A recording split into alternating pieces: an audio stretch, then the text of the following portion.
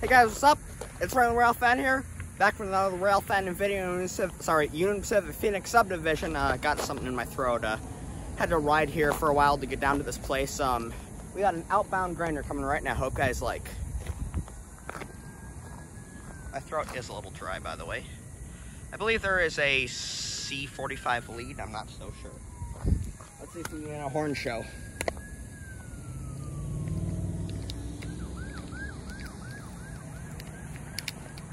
I believe this is the Grand Island grinder, the GBKG. I'm not sure. There's something's going on down there. Hopefully not too bad. Has been a lot of fire and police activity tonight for some reason.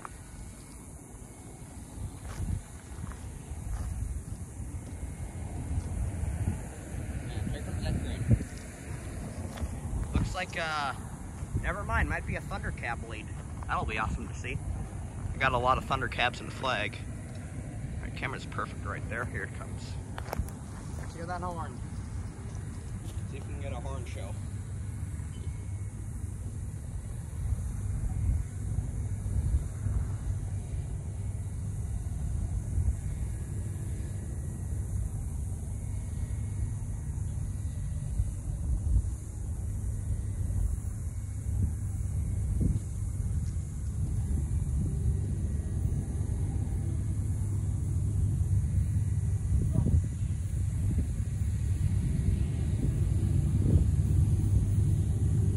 Shaving a haircut for once.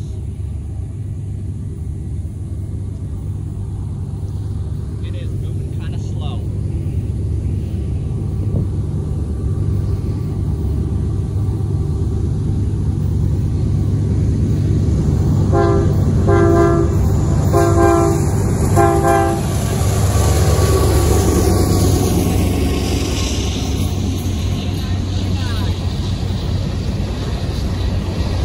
Thundercab and with an old AC4400 GW. Nice.